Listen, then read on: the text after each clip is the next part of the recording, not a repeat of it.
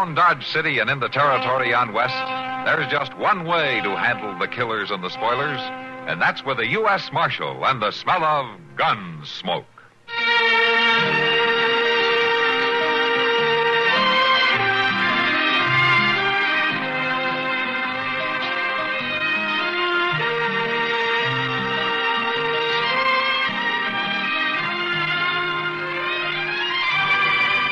Gunsmoke, starring William Conrad.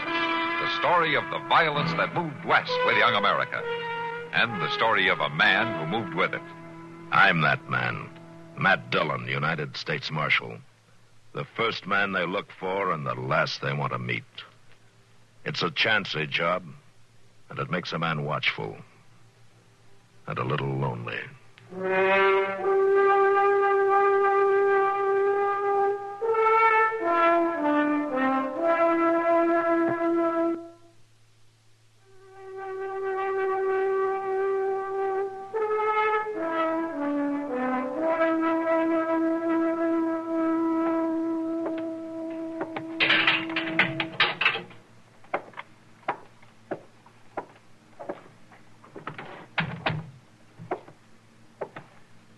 You'll be all right, Matt. The fever is broken. Thanks, Doc. When do you think you'll be able to travel? Oh, a day or two, or 3, I'd say. Mm-hmm. He'll pick up fast. Tom's strong, and he's very young. Yeah. He's been a mighty sick boy, though. Mighty sick. He must have been in terrible shape all through the trial. Well, he's in worse shape now. Now, Matt, I just told you, he's going to be all right. That's not what I mean, Doc. Oh, well, yes, of course. Not much future for him, is there? No matter how well you fix him up. No, I guess not. Say, Matt. Yeah? Do you really think he did it? The court found him guilty. I know, Matt, but he seems like such a nice boy. It's hard to believe. I'm not supposed to believe, Doc. All I'm supposed to do is what the law says. Yes, I guess you're right. When do you deliver him to Hayes City? As soon as he's able to travel. Yeah, funny thing. How's that? Getting the kid in shape so that he can ride to his own hanging. Mr. Dillon? Yeah, what is it, Chester? Well, that fella's outside there. He wants to see you. What fella? That Romy Hawkins, the one that spoke up against young Maury at the trial. No. All right, Chester, tell him to come in. I'll be going along then, Matt. I'll look in on the boy in the morning. Yeah. Mr. Dillon says you can come in.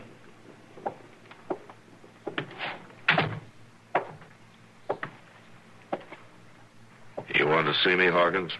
The doctor's been here, hasn't he? Now, you just saw him leave, didn't you? Something wrong with the prisoner? Is that what you came to see me about? Tom Maury's health?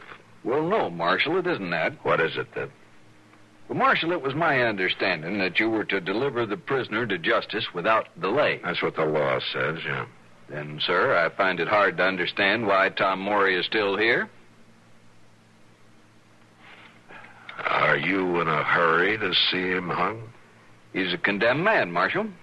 I take a citizen's responsibility. Your responsibility ended at the trial, Mr. Hawkins. No delay is justified. Now, you listen to me. Your part in this ended 2 days ago when you testified in court. Tom Maury's in my charge now. It's my duty, Not Marshal. anymore, it isn't. The boy will get to Hayes City all right, and he'll get to his hanging. But how he gets there and when he gets there are up to me. You understand that? I have a citizen's right. And I've got work to do. Chester, open the door for Mr. Hawkins. I think he's leaving right now. Yes. Now, Marshal? I said you're leaving, Mr. Hawkins.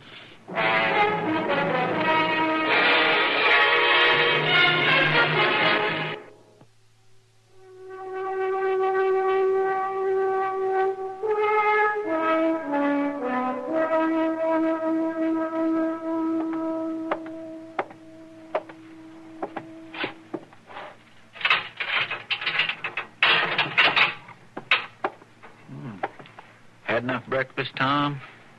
Yeah, thanks. Feeling better this morning, are you? Some, I guess. What day is this? What's Thursday? Oh? Oh, I don't wonder you lost track. Out of your head with the fever and all. Yeah, that's what Doc Adams told me. Is the marshal here this morning? He's out to breakfast right now. Ought to be back before long, though. I'd like to see him. Oh, sure. I'll tell him. Oh, that's probably him now. Yeah, I'll fetch him. You wait here. I ain't going no place. Oh. Mr. Dillon, I was just coming to fetch you. Oh, something wrong? No, sir. Leastways, I don't think so. Tom wants to see you. Is that so, Tom? Well, yeah, Marshal, if you've got the time. Sure. What's on your mind? Mr. Dillon, I'll just take these dirty dishes out. All right, Chester. What can I do for you, Tom? Marshal, we'll be riding up to Hayes City pretty soon. Yeah, that's right. Tomorrow, if Doc says you're able. I'm all right. I don't have to be in very good shape for that trip. I'm not taking you up there, Tom, till you can stand straight. Thanks, Marshal. I'd like to ask you something. Sure, go ahead. You think I did it? You think I killed that man? Well, the court says you did. I'm bound by that. But you yourself, Marshal, do you think I did? I'll admit I don't want to think so, because I like you. But in my job, Tom, a man can't afford to like people. But I didn't shoot him. I swear I didn't. And I've got to remember that Romy Hawkins stood up in court and swore that you did, that he saw you do it. Romy Hawkins, he's a man with a lie in his belly. He couldn't have seen me, Marshal. I wasn't even there. You're a convicted man, Tom, and I got to do what the law says. Yeah. Yeah, I know. Well, anyhow, I want to thank you for treating me decent and getting Doc Adams and acting like I was at least human. It seems to me you got very little to thank anybody for, Tom. Marshal, I got a letter here. I wrote it to my dad. He's over in Missouri. Yeah. You want me to mail it to him? I'd be obliged if you would.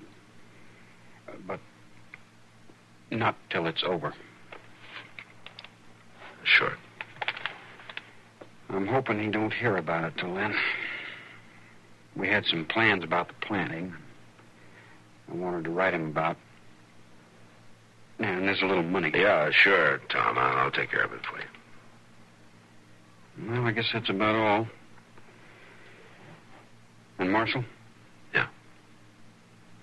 I didn't do this thing. But like you said, I'll try to stand straight.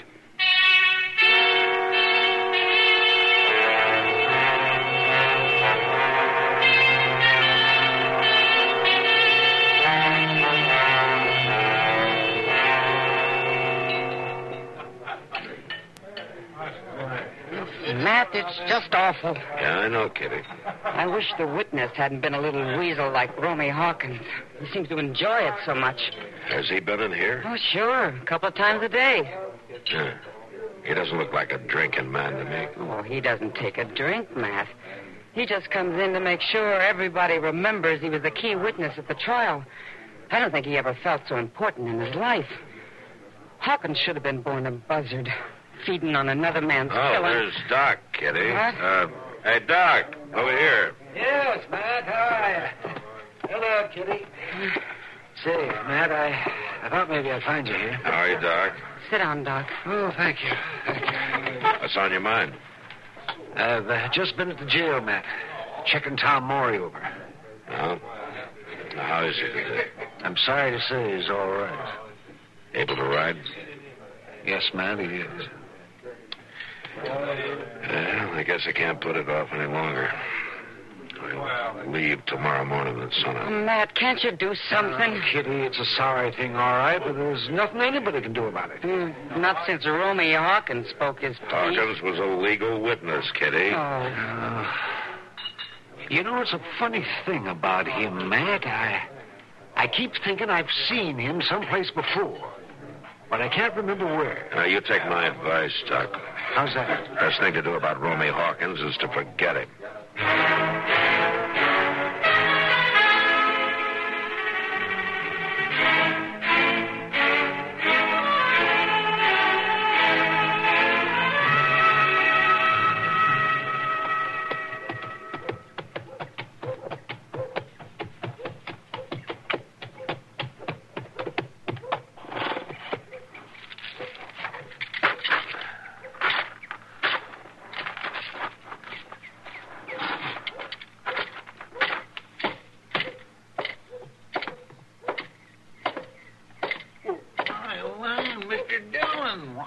See you ride in. No, welcome back there, man. Hello, Chester. Doc. We thought you wasn't never going to get back. Have you two been sitting here in front of the office playing checkers ever since I left? No, sir. I've been tending things just like you said. You've been advising him, I suppose, huh, Doc? Well, now, man, it seems to me that you'd be the last man to speak up against a little relaxation in the middle of the day. I was just keeping your chair warm for you. Oh, I could use a chair. Thanks. Hard trip? Yeah, trips like that are always hard, Doc. Oh, I know, Mr. Dillon. I surely do. Did everything go off all right? Oh, I mean... Yeah, it went off all right, Chester. The boy was hung. Oh, dear. Marshal? Goodness. Marshal Dillon? What do you want now, Hawkins? I see you've returned from Hayes City, Marshal. I just wanted to know if everything had been carried out all right. I told you it was my responsibility. Now, if you want the details, why don't you ride up to Hayes City and get them? But you were gone so long, Marshal. Really longer than necessary. I couldn't help wondering. Well, it's done, Hawkins. The boy's dead. Well, it was just that I didn't know it'd take so long. Well, it takes a while to hang a man, even if he's only a boy. Now, look, Marshal. I'm an important witness, and you're a public servant. I'm not your servant, Mr. Hawkins, and don't you forget it, and the trial's over. Now, can't you get that into your head? You're not an important witness anymore. Well, now, Marshal. Why don't you get away from here? Right now. Well, My, he's a nasty little fella. Bores in just like a chigger. He sure is a creepy one. You better do his creeping somewhere else from now on. Say, Matt, Yeah, what? I think I remember now where I saw that fella before. Hawkins? Yes. Yes, I'm sure of it. You remember when I took that trip down to Meade to take care of Moss Grimmick's sister? Yeah, it was a year or so ago, wasn't it? That's right. Well, Matt, I was there at the same time Judge Wharton was there on the circuit. And he was holding court. Yeah? Yes.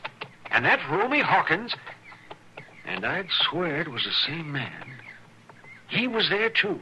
Well, what was he up to that time? Well, it's not very nice to think back on this, but he was a witness, Matt.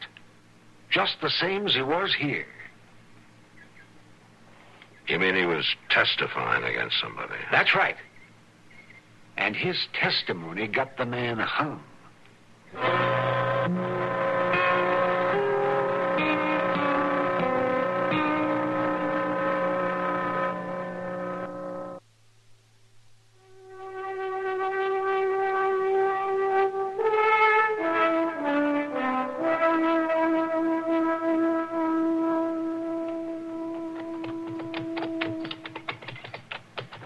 I'm glad you're taking a little time off, Matt. I haven't seen much of you since your trip to Hayes City last month. Well, I haven't been around much, Kitty. I guess not. Anyway, I enjoyed the ride.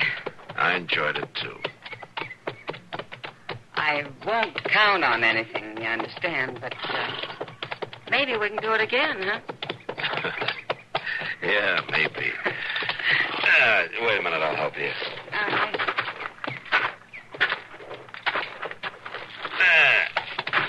They got you down. Thanks. Hey, Moss. Moss? All right, Marshal. Yeah, take care of our horses, will you, Moss? Sure thing. Enjoy the ride, Miss Kitty? Yeah, sure did. It was great. Good. Oh, say, Marshal. Yeah? Doc just brought his buggy and been out south of town. He was asking if I'd seen you. Did he say what he wanted? He didn't exactly say. Something about Ned Miller. Ned Miller? Well, what about it? I'm not sure, Marshal, but I think he's bad off. Anyway, Doc wants you to go out there. Yeah, I will. Thanks, Mouse. Sure. Come on, kid. It'd be too bad if anything happened to Ned. He's a good man. Yeah, well, we'll stop in at Doc's and find out. Yeah, all right. Marshal Dillon? I thought I told you to stay away from here. It's about Ned Miller. I saw it. I know who did it. Who did what? Well, who shot him? It was a big man with a scar on his cheek. I'd know him anywhere. Riding a white-footed roan. Now, wait a minute. Are you sure about this, Hawkins? Of course I'm sure. I was riding by and I heard the shots. Saw the man right away. I could identify him easy. Uh-huh. All right, come on. Where are we going? Up to Doc's. I want to find out how bad Miller's hurt. Sure, Marshal. Anything you say. Kitty, you better go on down to the Long Branch. I'll let you know about this later. Yeah, all right, man. All right, come on, Hawkins.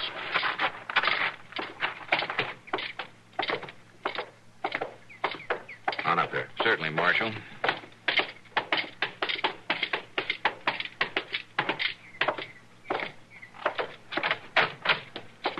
Oh, hello, Matt. Come on in. Now, just a minute, Doc. I want to ask you something. I want you to listen very carefully.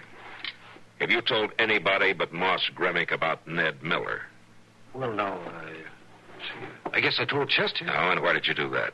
In the Long Branch. I was looking for you. Took time to have a beer. Hawkins here will tell you he was there, too. I wasn't listening to their All conversation. right, Hawkins, all right. Now, what about Ned, Doc? Well, he's in awful bad shape, Matt.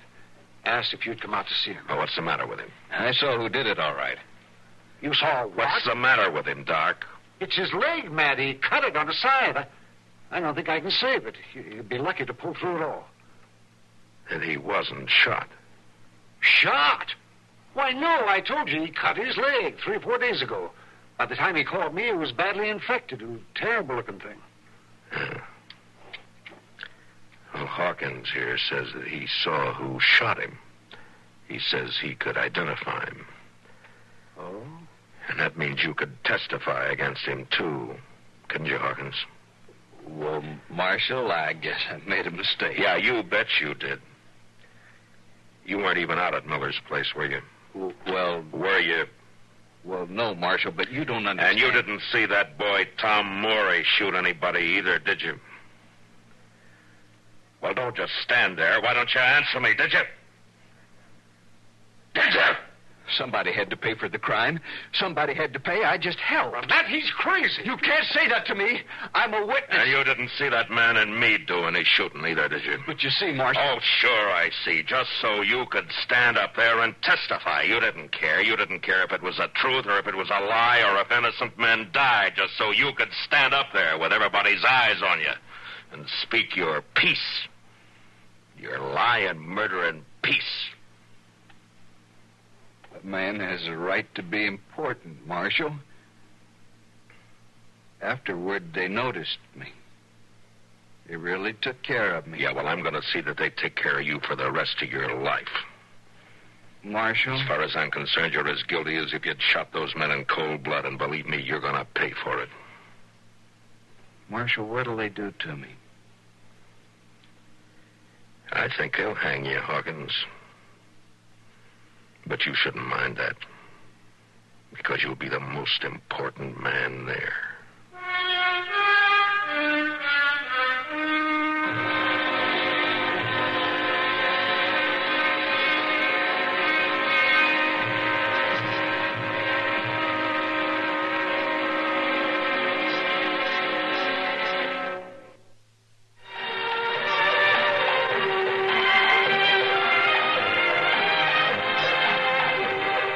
Gunsmoke.